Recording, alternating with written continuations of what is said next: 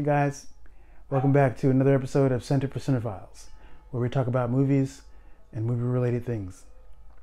Today I'm going to talk about a film called Vigilante, starring Olivia Wilde. You may know her from the TV show House. You may know her from the Cowboys and Aliens movie. She just recently directed the film Booksmart that is pretty popular right now. A lot of people really like it. And I haven't seen it yet, so but I hope to real soon. So don't spoil anything for me. I'm excited. I'm actually excited to see that movie. That's one. A Vigilante. Let's talk about that. So came across it by accident. The film I didn't realize it came out in 2018, and it was shown in different film festivals and stuff like that. I was really pleasantly surprised by this film. It's an independent film-ish. It has that feel of a very indie. In other words, there's a thing about, and for me, when I see independent films, you can sort of pick up on the inner workings of an independent film, where there's a lot of scenes have a lot of breathing room. There's a lot more introspection with the characters. And there's a lot more room for things to organically happen. It seems like you don't have the same sort of restrictions that you may come across in other blockbuster films. That said, let's talk about what this film is about. And it's a really important film, I think, because it deals with primarily domestic abuse, domestic violence.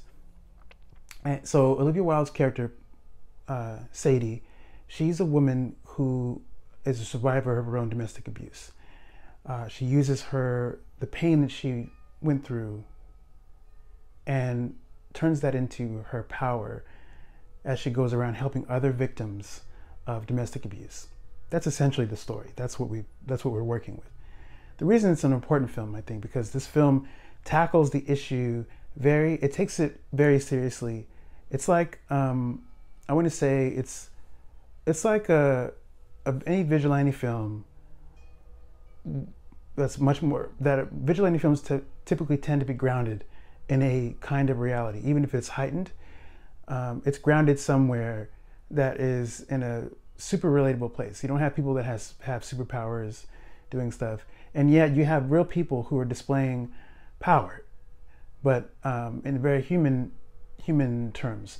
Sadie's essentially, Olivia Wilde talked about in interviews that she wanted to be Batman. And the Sadie character is sort of her way of being able to sort of do that, which I thought was a really cool way to think about Sadie. In a lot of ways, the film plays, it's like a superhero origin story, complete with tragic inciting incident of what is the why that this character does what they're doing. This film has all of that. Yet it takes time to really take the issue of domestic abuse very seriously. It goes very far by including actual victims of domestic abuse in the film, sharing their stories, and you believe it. You don't buy into it because it's like, oh, they want to sell the authenticity of it. These people are real, and if you've ever witnessed domestic abuse, experienced it yourself, I'm going to tell you personally that you may be in for something. You may be hit emotionally if you've experienced anything like that in life and you watch this movie. I really appreciated how much care that the filmmakers took in taking the issue of domestic abuse seriously. So I think that was the real takeaway for me.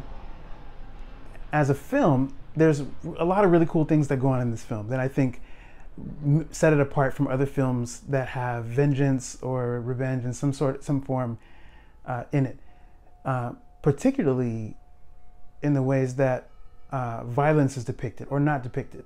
This film actually doesn't show a lot of violence. maybe a few fights, a handful of fights. There are not a lot of action in this movie, which is surprising for a film called A Vigilante. You expect someone doing something like Charles Bronson's character did in the original Death Wish. He was taking the law into his own hands. His family was murdered, and he went out there and was a vigilante. Sadie, as a vigilante, she doesn't do the same thing. Like, you saw the violence in Death Wish, you saw these things. Sadie, you get in this film, you get examples of her knowledge of how to use her physical power in a way to get what she wants, to get the outcome that she is shooting for. That said, there's not a whole lot of elaborate fight choreography. There's none of that kind of stuff. You have little moments. She may attack someone here, do something here, but it's not. It's just enough to let you know that she's not playing around. She's very serious. You don't know what she's gone through. Don't mess with her. That's what this is about. So I really appreciated how different it was in that way. It plays very much like which I didn't think about this. I think I read this somewhere else, or I heard it somewhere else, that it's like a Western.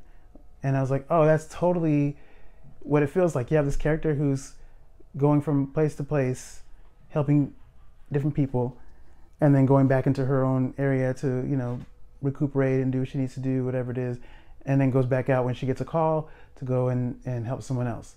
And I thought, oh, that's it. And that way it's just like Batman or any other hero character that's using their natural abilities and then honed abilities, things that they learned over time, to help other people. That said, as we all know with vigilantes, you may be helping people, but it may not always be coming from a selfless place. This is something that the person is dealing with too. Like Batman, for instance, Bruce Wayne is deeply traumatized. He's dealing with the loss of his parents all the time. Like, he's in constant grief. He's constantly angry. That is what continues to drive him. He does not want to see what happened to him happen to anybody else. So he's both. There's a personal reason for doing that. He's always going to be little Bruce Wayne in that way, and that's why he's moving the way he's moving. He's never gotten past that stage of his life when his parents were taken from him. Sadie, similarly, she's gone through something very traumatic. She's been through years of domestic abuse on top of that, and she's deeply scarred. The film actually shows her. She's not just beating up people and doing stuff and she's all powerful, whatever. It shows her actually crumbling sometimes under that grief. She's grieving. She's in pain constantly, and she's wrestling with that. And the film shows that, and I really appreciated how it did that. It showed you how she's still very human. She's still hurting, no matter how strong she's become, no matter how much she's learned over the distance in between when she got out of the domestic abuse situation and came to where she is. She's shaped by that, by the domestic experience, by the domestic abuse. Who she is now, when we see her in the film, is a product of that. So that is the thing that I think is really important about domestic abuse in general, and why I think the film is really cool, because not only does it touch on that, but it also has the entertainment factor of it, but it's done differently. It's cool to see, like, she is like a superhero, how she's depicted, but she's very human. And as someone who's experienced and who's witnessed domestic abuse, I really appreciated how it shows you how a victim and a survivor of domestic abuse can move beyond it, but how you are shaped by that. Like, how whoever you are when people meet you is as a result of all those experiences that got you to wherever that is. You're still, on some form, even if it's unconscious, I think, dealing with that, wrestling with that, how you got through that and all of that. And I think that's why I think the film was one of the reasons why I think the film was excellent. And I think now let's talk performances. Olivia Wilde, obviously, she's the star of the show. She kills this role. I've never seen her actually in anything quite like this. I remember her from House when I first started, really paying attention to who she was, and she was good on that show.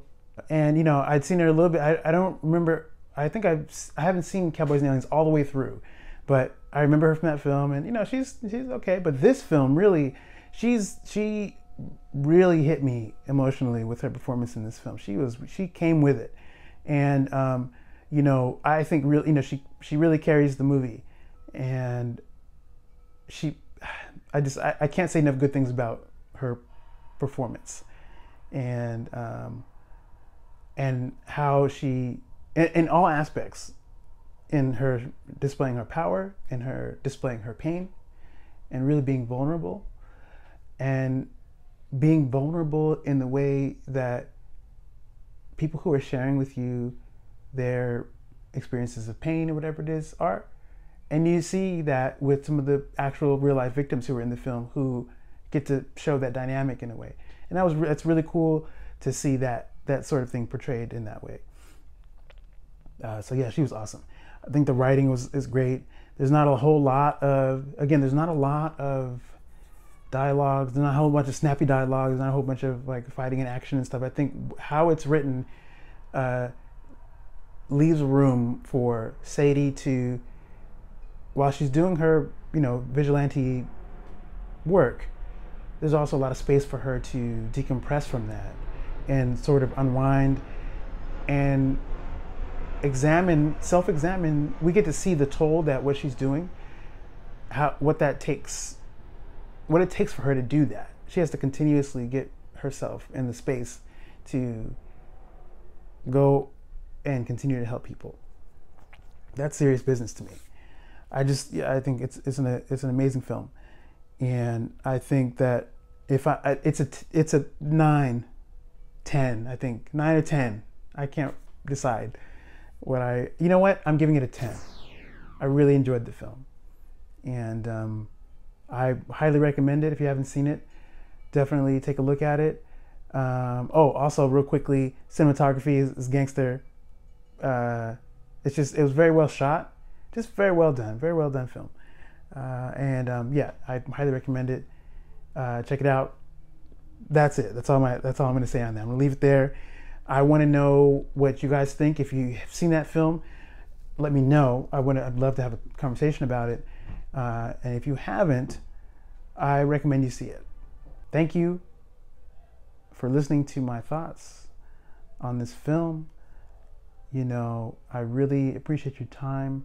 I will be back with another video really soon. In the meantime, take it easy. I'm out of here.